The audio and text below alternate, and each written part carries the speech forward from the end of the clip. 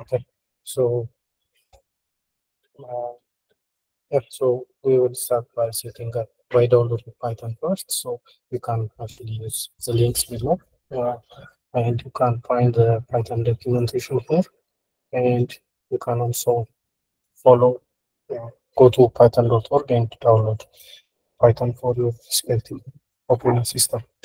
And so after you if you are using Linux, you can just run the following commands. So after that, you can just install Python with the respective version you want. So for example, if you want 3.11, you can just run this command and install Python 3.11. And after that, you can just test if it's installed or if it's available in your environment variables by typing Python 3. And if you are on Windows, you can just follow the instructions in the documentation, in the official Python documentation. And also, if you are on Mac, you can just use this link.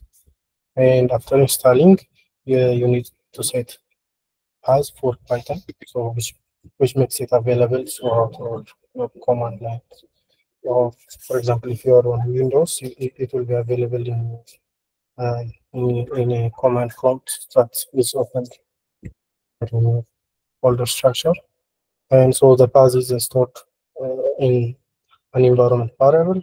So which means that anything that's stored in that environment variable with its attached as will be run. So for example, if your Python is stored in your operating system, for example, if you're on Linux, it might be in inside users/bin, or it might be in local slash any directory. So you can attach that and you can use you can code Python from any other terminal or command prompt.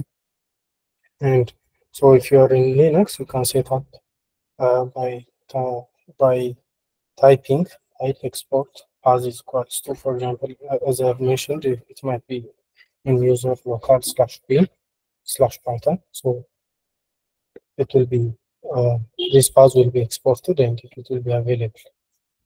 And also, if you are on Windows, you can type as, and you can just follow this command, and it will be available in your environment variables. And also, there is another way to add in Windows. I'm not using Windows, so I won't be able to show you that, but you can add manually using after right clicking on my computer, and after that you can follow some instructions. It's available in the official documentation. And after installing Python, the next step is to create a virtual environment. So virtual environments are considered as disposable and used to contain specific Python interpreters. So for example, you can create Python virtual environment specifically for Python 3.7 or specifically for Python 3.10 or 11 and so on. And it is contained in the directory you just specified. So for example, if you are creating the new documents directory, the virtual environment directory would be considered. The Python environment will be contained in that directory. And it's not suggested to move it into another directory or copy and give someone else. Okay. And so moving on to the commands. So if you are on Windows, you just type md to create a folder, and if you are on Linux, you just use mkdir, which is make directory, and after cd or changing directory to that particular folder just created, just type the following command. So Python 3 and your environment name being my VM, and you can use the package called VM. There are many ways to create a virtual environment in Python, but this is the simplest option. So after that, you can activate it. You activate it by running the activate.patch file if you are on Windows, and you can just use source and following your environment name /bin/activate on Linux.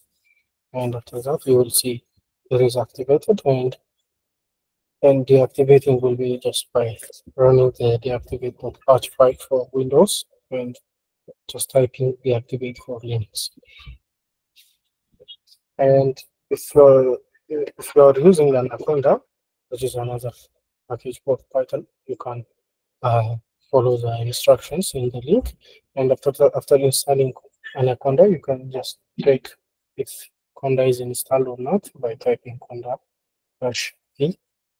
And after that, you can update your Conda, and you can create an environment using the following commands. So using Conda will be useful if you want to use different Python versions. So for example, x.txt represents different Python versions. So for example, if you want to use 3.5, you can just specify 3.5. And after that, you just type Conda activate and environment name.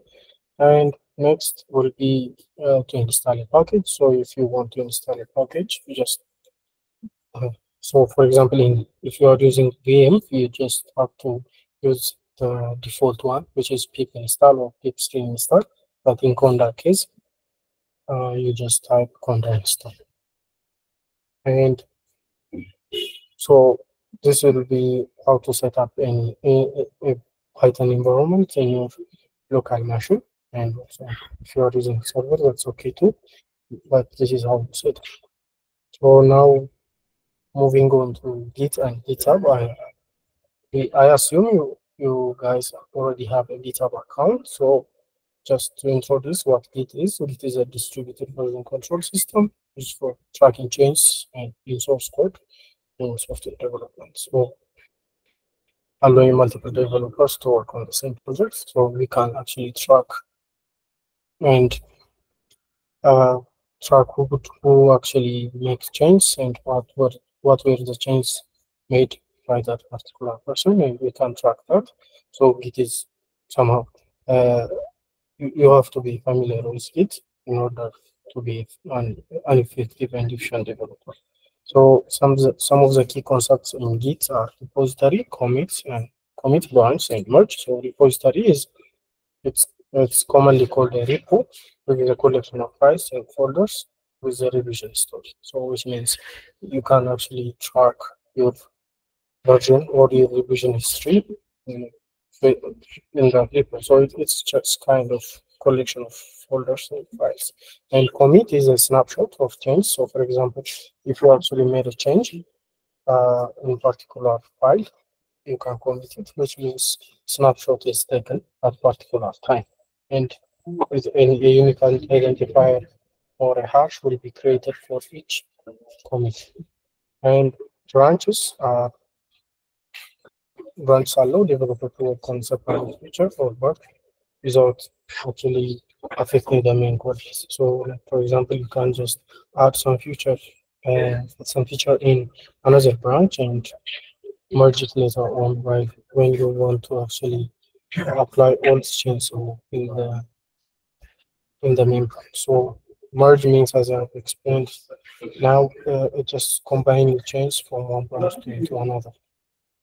So making changes, as I've mentioned, you just type git status, and after that you will see your changes, and you use git add to stage your change. So stage means all of the changes are ready to be committed, and after that you just commit and write your message. So you can actually check some of the references here. So I'll just give you a quick demo for Git and CI/CD, or continuous integration and continuous development, for continuous deployment using Git. And I'll just stop sharing the slide and let's move on. But if you have any questions till this point, you can ask me now.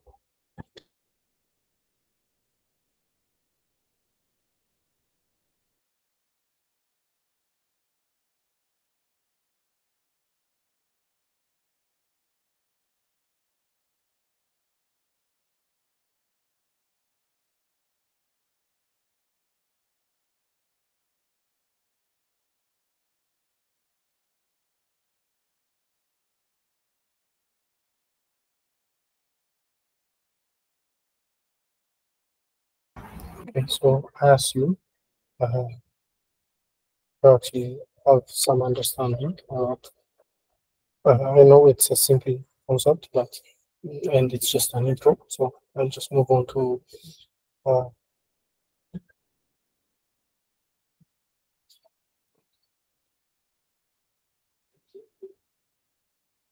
okay. You can hear me, right? I think.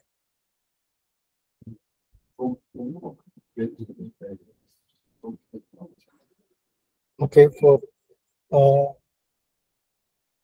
for the updating paths on Windows, there are few resources that are out there. So we just, I think, if I remember well, just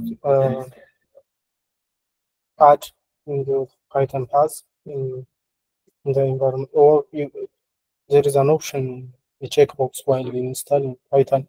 You can actually mark. So it will, if the environment variable will be edited and the Python path will be added into your environment variables. So it will be available throughout any command line.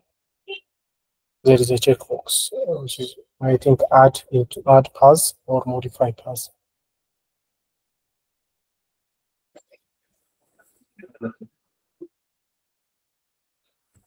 Okay, I'll start by, actually, okay, let me just share my screen.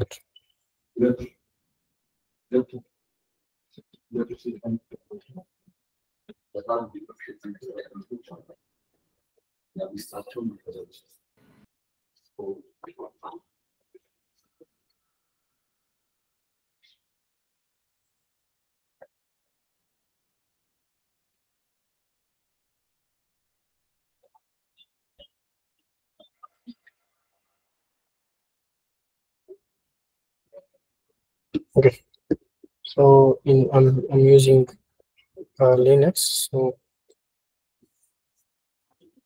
you can see my screen, right? So and for that we can actually, let's just create a new folder or control a repo, but let's just show you to create. So let me just change my directory into documents, and I will create a directory called, let's just say, Python CICD, and I'll just cd into it, and after that I'm using Python 3, so I'm just minus m is just you're calling or you're referring to a specific package. In this case, I am referring to the PM package, and I'll just call my environment as my VM. So after that, I'll just, if I list all the directories, as you can see,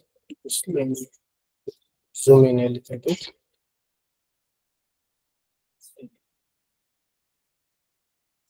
So it will be visible. Okay, so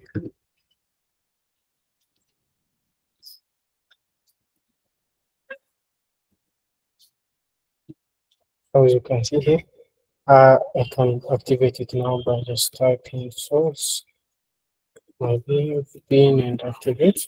So as you can see, now my environment variable is activated. So now let me just create a new repo, and let's just clone it. So as you can see here, I'll just call it same as Python CICD, and it will be public, and it will be just an empty repo. So as you can see here, GitHub will actually show me an instruction after cloning it or creating it. from scratch. So for example, I can just do, I want to echo this one to my readme to MD, which means usually means I'm outputting some project CI/CD text into an readme.md. So if I ls, and you can see here, so let me for simplicity case, let me just open it in VS Code.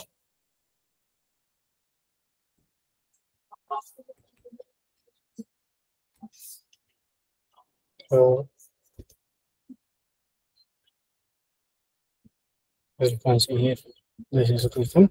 So next step will be to initialize a git into that specific directory. So I'll just type git init. First, I will open my terminal in this specific directory. So as you can see here, if I print the working directory, you can see here the right folder. So I'll just add git init, which initialize an empty git repository. So after that, I'll just add my readme file. I can just copy and paste all of it, but I will explain what each line does. So this will, as as specified in the slide, this will create a staging. The readme.md will be added to the staging element. So as you can see here, it will be added. So if I type git status, my VM is not staged, but this one is staged. So while while I'm committing, the staged will be added to the commit. So and I don't want to push this environment folder, which means as explained earlier, it's not supposed to be moved or shared or copied. So I'll just create a git ignore file. So in Linux, I'll just type touch git ignore, and I will add slash my VM, and if I say git status, as you can see here, there is no more my VM because it is ignored. So, and after that, I will just add my git ignore file, and let's just follow the instruction again. So I'll just write a comment, which means my first commit will be this, and as you can see, it's actually written, and this is the root code, the master commit, and I'll just can check the branches. I just have the master branch, so by default it's on master branch if you are using git init, but it will be main if you are creating a repository using git using GitHub. So I will just check out. So check out -b means create a new branch, and I'll name it main. Now if I check git branch, it will be the green one is main, so which means I'm working on main. So let's just get back to the instruction, and we will add a remote. So now a remote is, so you can have multiple remotes. So for example, if you have multiple repositories but working on the same lookup file, you can add as many as remote sources as you want. So I'll just add an origin one for now, which means so now we can remote and start, and you can actually see the get URL will show me get URL all will show me all of the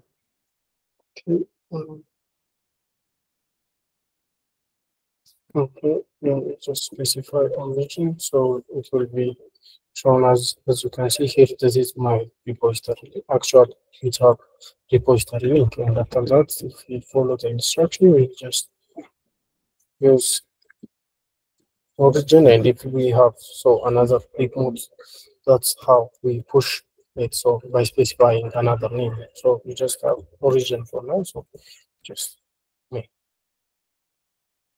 Now, as you can see, if I reload this page or recheck it, it will be added. Readme MD and git ignore are added here. So, and the MDs actually triggered here. So if you can actually check it, it's the same readme MD. So, yeah. So just cancel this, and now we actually created a GitHub repository, and also we pushed to it some file. So if you have any question till now, you can ask me, and I will just move on to the next part, which is continuous integration tests, and actually how you check if tests have passed in the GitHub and also in your local file. You can type in the chat or you can speak.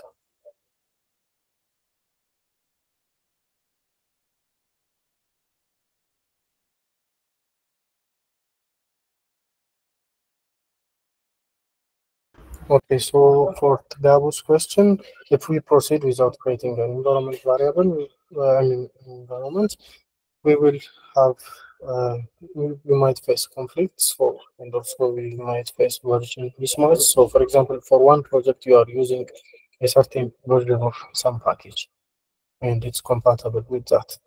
And also for the another project, you are using another version. So maintaining that would be inefficient. So you create an isolated environment, so you can actually use any versions you want, and also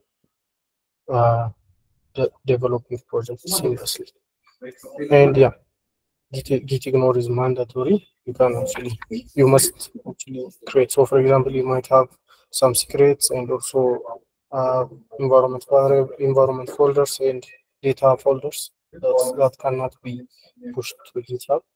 So that's how you remove tracking for those folders. You should use git ignore. And the recording will be actually shared with you guys later.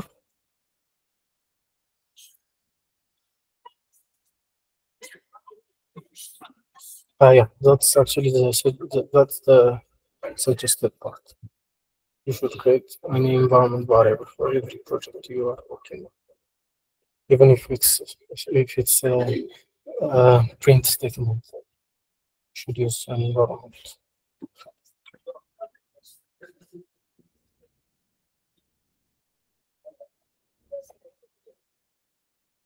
Oh, okay. So let's move on to the next part of the tutorial.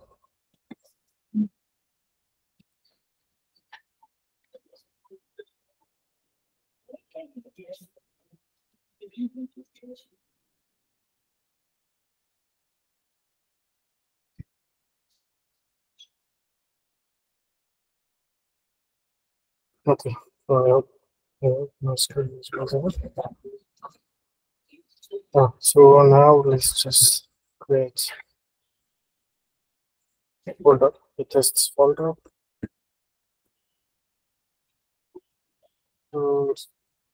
Let me create another file P1. I'll just use this one for a test purpose. I hope it's visible.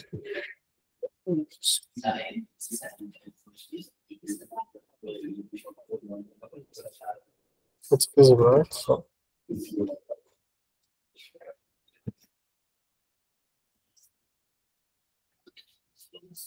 So after that,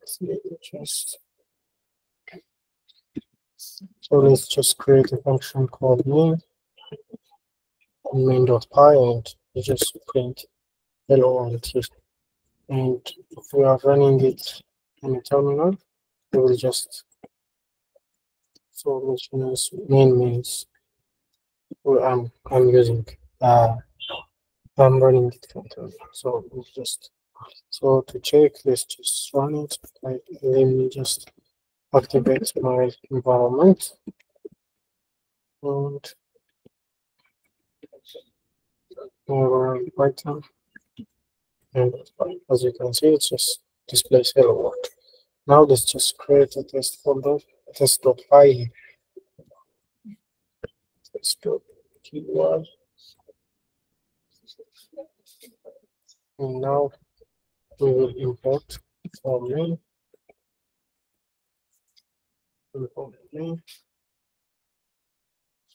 and we will import unit test, which is used for testing purposes in Python. So it's unit test, and we will create a class inherited from. Let's just call it test me, and as you can see in the IntelliSense, it's just suggesting I use test case. So now I can create another function here. So let's just call it test me, and I'm just calling it the equal, and I want to check if this printing hello world. And after that, if the assertion is successful, it will not throw an error. So let's just write a print statement here. Test task, and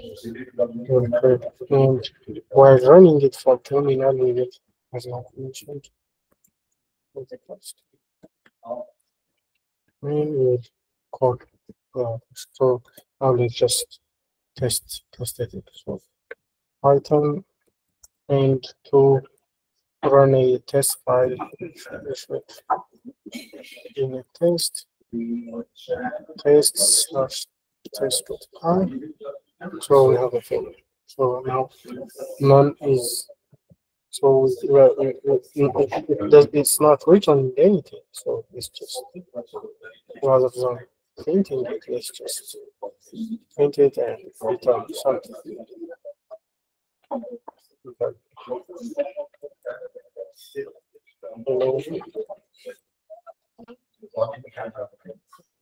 Now let's just check if the test is successful.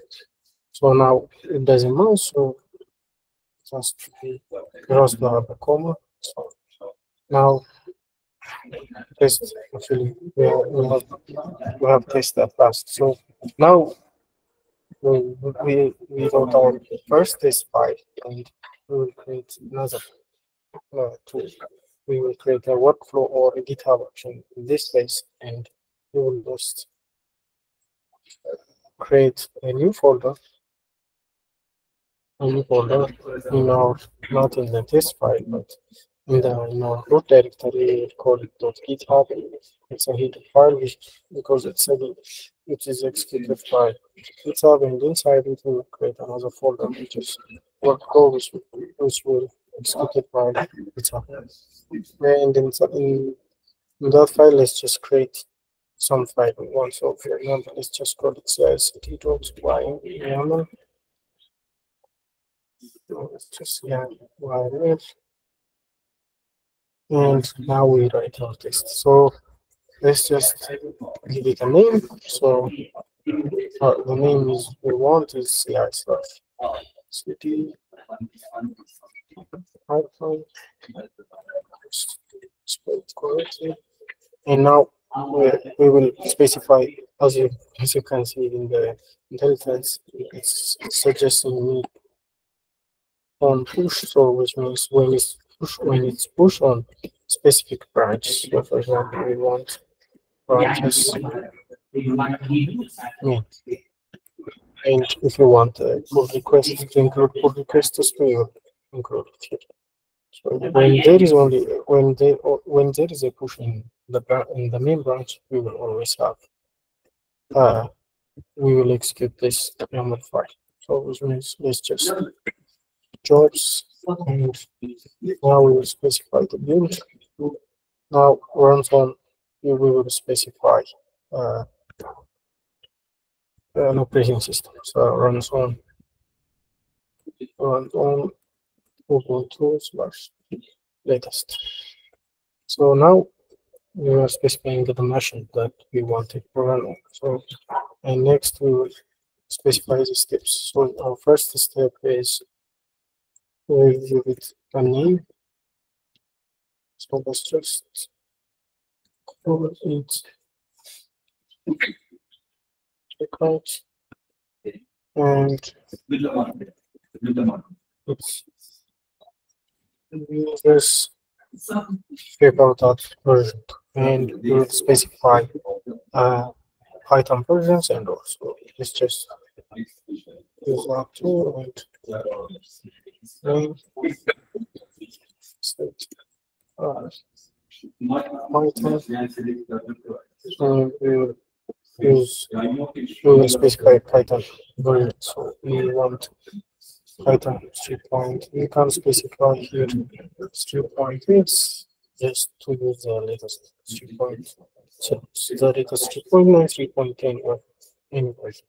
Now we give it another name. So the first is to actually install the dependencies, which means if we have requirements for txt file, which we don't have now, we will run that, which we will just install it first, and after that we you install all the requirements, and we will run all this. This will actually run all the unit tests. So if we have this, just copy and then type, and we just try to run any test files from there.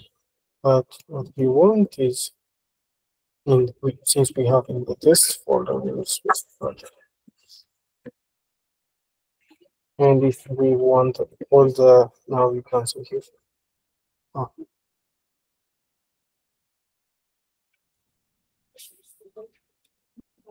So we have to specify test keyword. And now, since we only have one test, we can see here. And now we completed our first test file. And let me just show you how to include your package in your requirement file. So, for example, let's just install pandas. We won't use pandas for now, but let me just show you how to write this one. Yeah,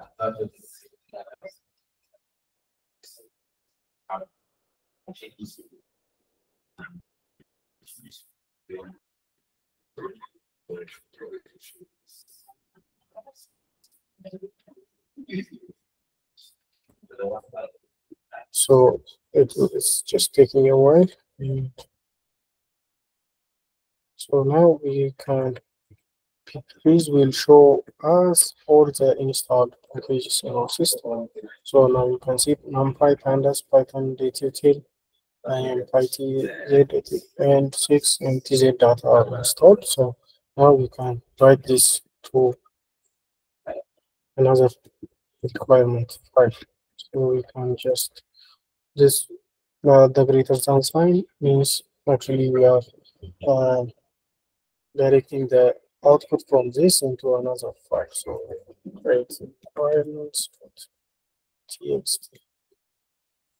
Now if I say git status, you can see here we have .github, main.py, and all the created file. Now we will remove the cache file. We will write it here. First, I should be wanted to be removed. So now we can see the git status is not there anymore. So now we will add git add or so every change in current directory that don't represent that one. So you can read. Now it's all the changes are staged, so we just commit it. Now let me just change. I will change a branch after I commit. Like it's commit. Save. Test files. Create. So in your commit file, be descriptive as much as you can. Now the commit, so I just check out.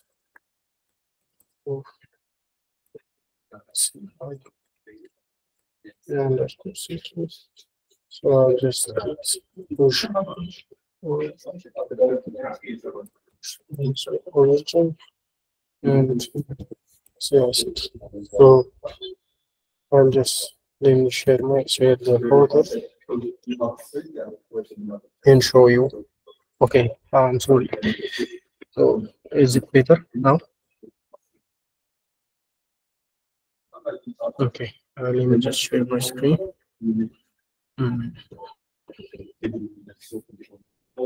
Okay, so now as you can see, I have another change. So I will just create a pull request for that one. So now I'm creating a pull request from branch CI_CD into main, which is, and as you can see here, this is a commit as the pull request state, and you can change it and make sure to write a brief description here. So I'll just write the first thing I did was created main.i main.i and for the paste file for and installed pandas.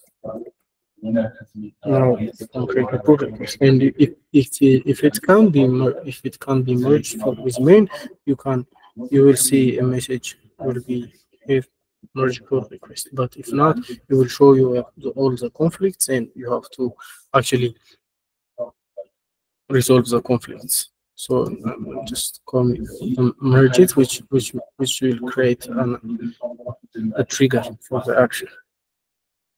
Now, as you can see here, let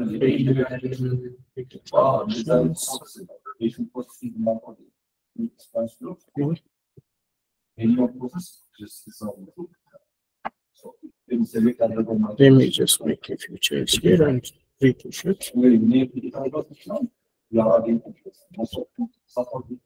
So since it's not a push to me,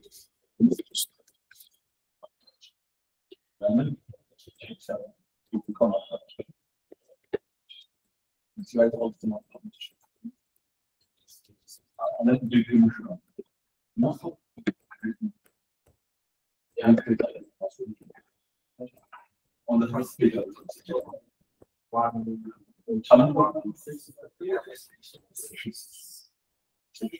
So maybe start another change, just trigger the test.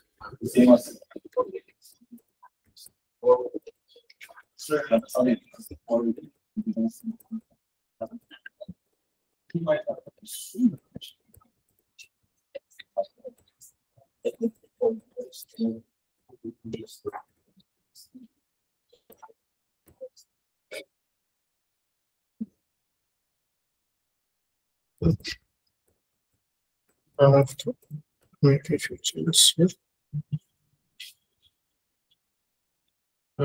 Maybe just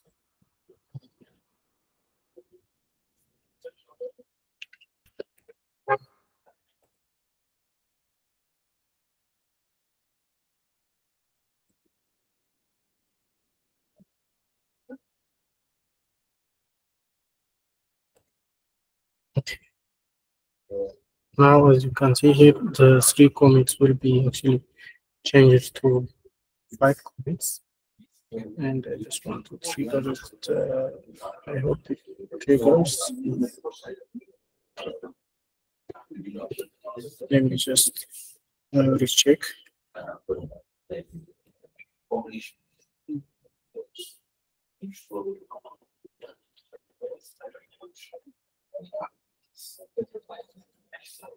Okay, so my mistake was I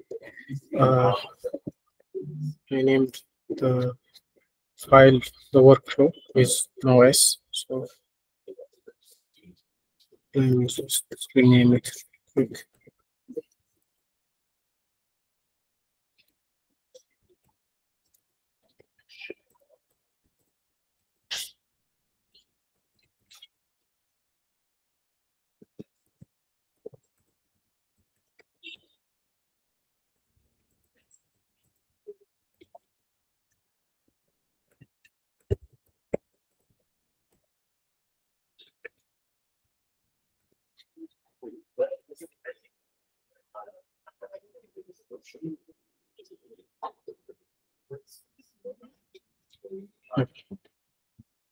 So that was a mistake. And let me just show you quick. So can you hear me now? Maybe I think my voice is not that clear. Okay. Can you hear me now clearly? Just type in the chat.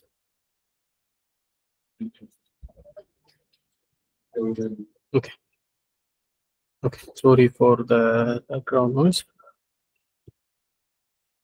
Okay. As you can see here, now we have the test. So the issue was I named this file. As you can see here in the commit history, I named the folder just workflow. So I change it to workflows. Now it just triggers the unit test we wrote. So now we can see here all the how the build went, and you can see and run test was successful. Install dependencies, set up Python, checkout, and as you can see, all the jobs are completed successfully. As you can see here, now pandas is installed, and after that hello world was printed and test pass was printed. So this is how you write an integration test. So which means all the tests should be passed. So for example, if there is it will be not successful, and you have to write tests for all your functions, especially unit tests. And now the next step would be continuous deployment. But in case of continuous deployment, you should have something to deploy, and that just which means you just execute some deployment script. So for example, you copy this directory. For example, you have a build directory in your repository, and you just want to move that to some server. So that will be your deployment script, and you just run that script as you run this in the same way as you run the test file, and you can just check out more resources if you want to dig more. So now let's just if you have any question, you can ask me now, and we will move on to the next part of the tutorial. Okay.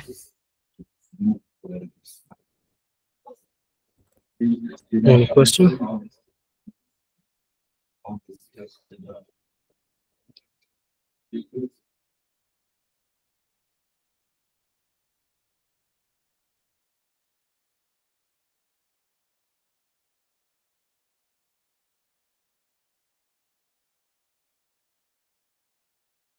Okay, but like it doesn't have anything. It just have the test scripts and okay, yeah. Conda will actually will give you more advantage if you are using Conda, because in the regular Jupyter environment is not installed by default, so you have to install it. But if you are using Conda, it will have it by default, and you will have more packages pre-installed. But it's your choice. But I suggest you use Conda for this one at least. And after testing both sides, you will choose efficiently.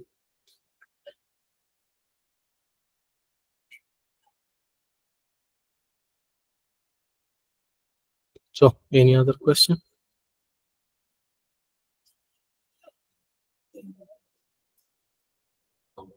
Okay, I'll just I'll share it. And okay, let me just drop a quick link. So the unit test link, you can actually see and play around with it. Let me just drop it in the chat. So this is the official documentation for the unit test library, and you can check it, and it has a nice documentation. Just dig through it.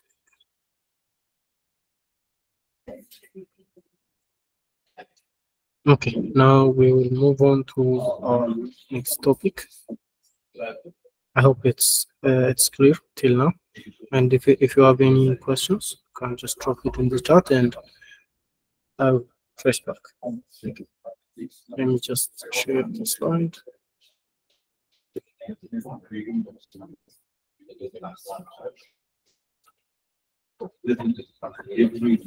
So now we will move on to project planning and EDA. So which means data science workflow. So now we will just CRISP-DM stands for Cross Industry Standard Process for Data Mining. So for example, I think if you have a computer science background or software engineering background, you know the software development methodology. So for example, you have you actually gather requirements, you come up with functional requirements, non-functional requirements. You come also you design a use case, and you design models, and you design classes. So that's, and you have some. So for example, the most popular one are waterfall and agile. So those are methodologies. So for then this is the, but in data mining or in data analysis case, we don't have that actually phases or methodologies. So CRISP-DM is if by following CRISP-DM we will have distinct phases in each step, and we will know what to do in each step. So we can treat it as a methodology by actually, well, we can apply waterfall or agile methodology in this. We can just the phases are different from the software development. So you gather a functional requirement and non-functional requirements, but in this case, you gather business understanding, data preparation, modeling, and evaluation. So let's just go through each. I think it's better if I make it a slide. So in business understanding, we define the problem or questions that needs to be addressed. So for example, what are we trying to answer, and what are the questions we actually we will try to understand each of the points here, and we will try to understand business objectives and how data science can contribute to achieve those objectives. So and also we will identify stakeholders and their requirements. So what do the stakeholders want? And so stakeholders are, for example, can be business owners. So what does the business owner want? So what can we give it? How can we apply data science methodologies and data science approach to solve that requirements and also objectives? So in the data understanding, we gather the necessary data. The first step is to gather the necessary data, and after that we explore the structure. So content and quality, and we document initial findings and insights. And the next step is potential issues, to identify potential issues such as missing values, outliers, and data inconsistencies. So in case of this, we actually have to consult with some industry experts. So for example, we are working on we are gathering images to analyze, so for example, for breast cancer or lung cancer. So those images has to be first, we have to understand those images by consulting an industry expert, so because that we can actually interpret the data correctly. And the next will be prepare the data. So now we gather the data, and we understand how to actually understand the data.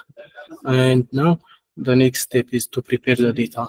And in that step, so we clean the data, handling missing values, outliers, and inconsistencies. And we perform data transformation such as normalization and or standardization. So normalization is just we will treat each values as the maximum. It will mostly it's soft max, which means the minimum and maximum is 0 and 1 respectively.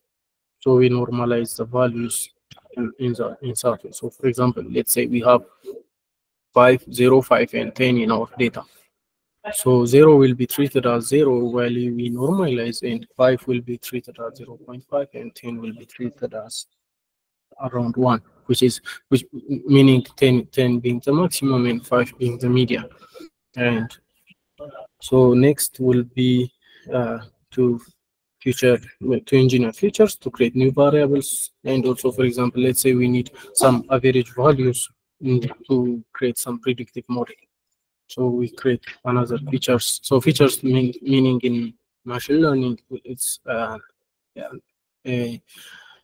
some variables that we can actually use to make the machine learning model learn more and also to represent the things we wanted to predict more. And we split our data into training, validation, and testing sets. And the next would be perform EDA, so exploratory data analysis. So we perform univariate analysis to understand distribution of individual variables. So univariate meaning we are trying to understand a single feature. So which means now we are actually, so for example, I will just show you in a demo how univariate analysis works. So we are just doing some statistical analysis. So for example, we are trying to find the mean, the median, the max, or the range. It can be different. And the next step is to conduct bivariate analysis. So which means we are trying to explore the relationship between variables. So for example, let's say we are predicting a person to have some disease, and we have an age. So the outcome, or that person having the particular disease, so for example, lung cancer. So that person having lung cancer, or the probability of that person being having lung cancer, and we have age. So we actually try to explore the relationship. So for example, let's say as age grows, do more persons have lung cancer? We can explore in that way. And we visualize data using histograms, scatter plots, box plots. So most of the plots or visualizations are for bivariate analysis. So we can't actually, it's not correct to visualize a univariate analysis. So because we doesn't have any other variable to compare it with other than itself. And now we identify correlation between variables. So what is the probability of something to increase if one of the variables increase, what is the probability between that, or what is the relationship between variables? And we perform some statistical tests to validate assumption and hypothesis if we have an initial hypothesis and assumptions. Now we move on. Our next step is to move on to modeling. So we identify our problem, so we will try to identify what algorithm is efficient to solve that problem. And after identifying that, we will train our model, and we evaluate model's performance, and we will try fine-tune parameters to optimize the performance, and we validate the model again. And after that, we will try to evaluate. As I mentioned, we will go to evaluation. So let's just say we trying to assess the performance of the model, and based on the objective, and we will validate the accuracy, the precision, the record, F1 score, and other relevant metrics. And after that, we interpret the results based on the objectives we want to achieve. And after that, it's the next stage is deployment. And while deploying, we integrate the model into a production environment and develop a plan for monitoring the model's performance, and provide documentation and establish procedures for model maintenance and update. So the model might have some issues or bug, we maintain it and update it. So we actually have to establish some procedures for that. And the next step is iteration. So iteration will be like gathering feedback from stakeholders and end users and looping back to the first step, or we might just jump to modeling if all the previous steps are correct or good. So we will go in this step. So now let's just explore the data that was shared with you guys, and let's just see how EDA is, how EDA works. And if you have any questions, you can ask me. And also, yeah, thank you, Villu for sharing the starter network analysis. So you have some test file in there too, so you can use that as a reference. Any question?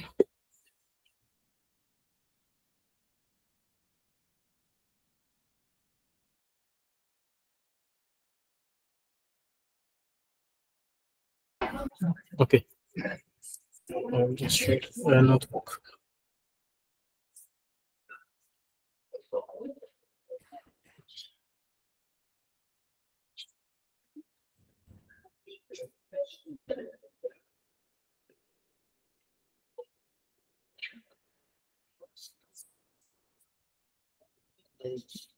Okay.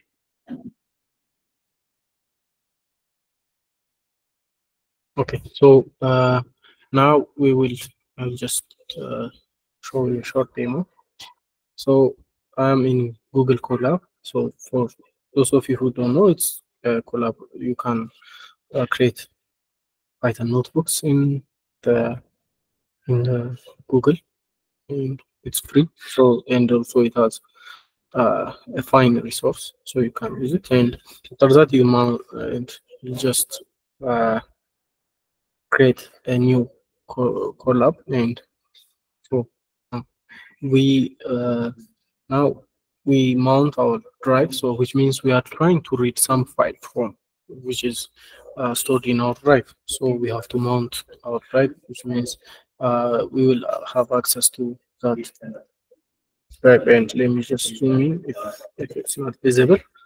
And so now after that we import pandas, and the next step is to read the file. So the CSV file was stored in this directory or in this file. So now we can actually, after reading the file, we can see the name here. So you have article ID, source name, as it was introduced in the challenge introduction. And after that, we use df.head, which means that df is our data pandas data frame, and we use df.head just to see the top 5 or the first 5 entries. So we have article ID, source name, author, title, description, URL to image, and all the columns are here, and you can actually see the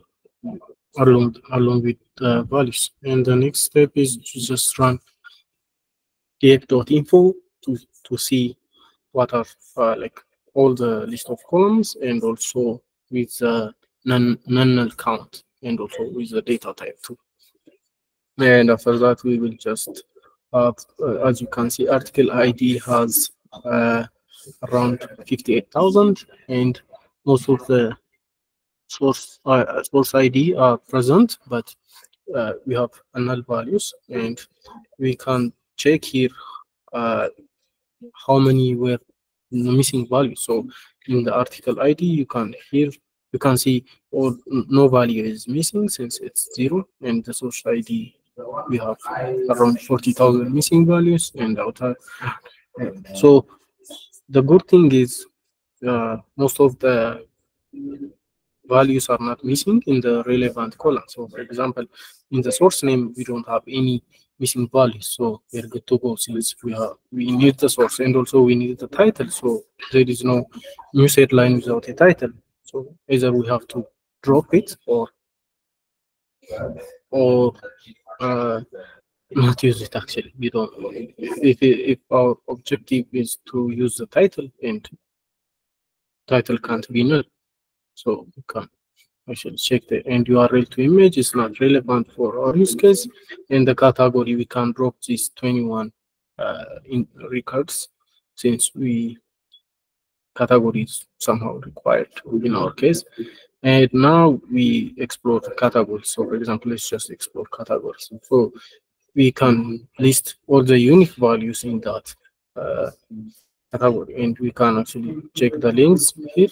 But yeah, so we can check value counts also. Value counts will give us all the entry counts. So for example, for category stock, we have around 3,687. For Canada, we have 2,066, and for health, we can, okay. And also for technology, and also, so, and let's just explore the text columns, and let's just see text links. So what is the average text length? So this is by univariate analysis. It's just for example, what is the standard deviation, what is the minimum, the 25th percentile, the 50th percentile, and also what is the max. So for title, we have 326 characters as max, and the minimum is 12 characters. So we don't have it below that, and also we don't have any title above 326. And we can check for content lengths too. So as explained earlier, I think content is trimmed around 200 characters. So the mean is around 207, and the minimum is 25. And this is just univariate analysis. And the sentiment, we can actually describe it. And the value counts, we can check sentiments. Most of the sentiments are neutral, and around 6,000 are feedback. And now we can just go to visualization. So now by visualizations, like we are trying to do a bivariate analysis. So let's just sentiment and title distributions. So length of title distribution. And so I mean just the not links of title, but just the sentiment. So now we can see here around as we saw here, we have around 42,000 neutral sentiment, and we can see here and positive and negative sentiment. And the next is we can just check the distribution of the title links, and we can see here title links is around. It's just around, as you can see here, around 7,000 the title links, and we can see here the content links and the sentiment. So now we're just using matplot, so you can actually set the figure size, and now we are using the seaborn. So we are trying to scatter plot. So we are comparing the relationship between content length and sentiment. So if as the content length is growing, what is it like? What is the distribution of positive sentiments and the neutral and the negative one? It will just give us some idea to decide. And also sentiment with title links, as we used content with sentiment. And also here we can just check title links and content links. So what's the distribution of the relationship between that? So as title links grows, what will happen to the content links? We can just see that. And now we can actually see the distribution of title links. I think, yeah, and you can see here the title links is around This is frequency, the Y is frequency, so around 16,000, around 50, between 55-ish. So we can check by using that. It's just to give you an initial idea. So what to follow through, and also what to look for in what to do in an ED. So if you have any questions, you can ask me. I hope I was audible enough. Okay, the assignment situations.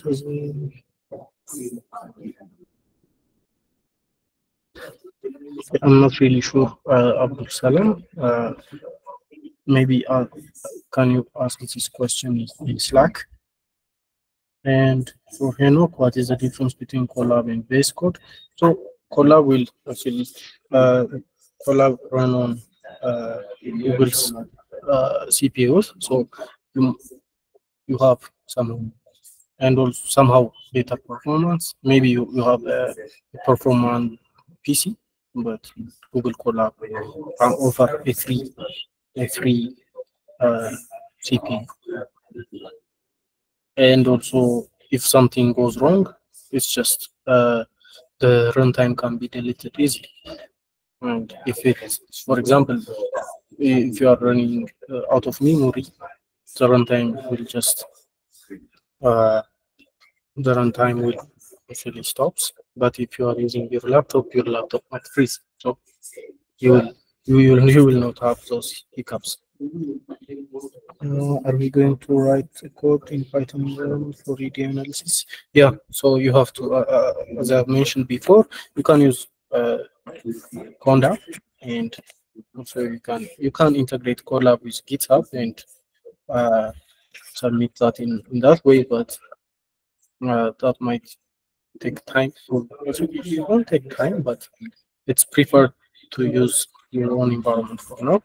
But you can set up, if you manage to set up and link the Colab to GitHub, that's fine. You can use that one because it is stored in the same way. But remember to follow the instructions in the. So, for example, don't store a notebook file. Not in the scripts folder. Don't store a notebook file, and also in the notebooks directory, don't store a Python file. So follow the folder structure correctly, and also if you manage to connect and collab with GitHub, you can do that.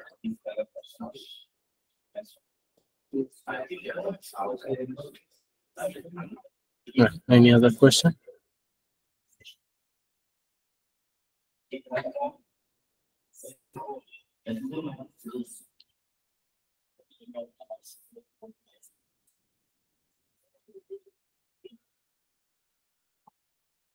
Okay. Okay.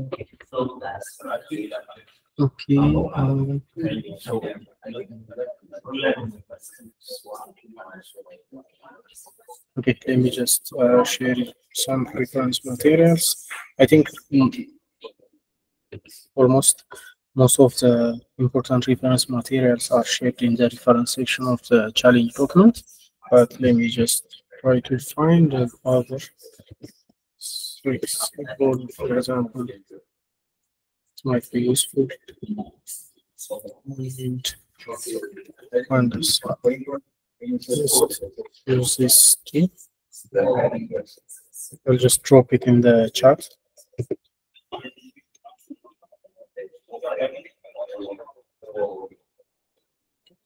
So if you have any issues, and if you want to actually dig more and refer more, you can use this. And Seaborn mostly is for visualization, and Pandas is to perform an ED.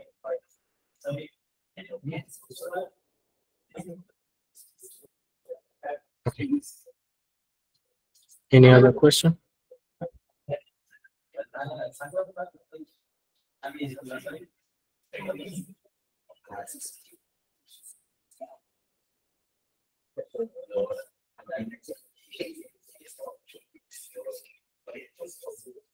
Okay. Thank you, guys.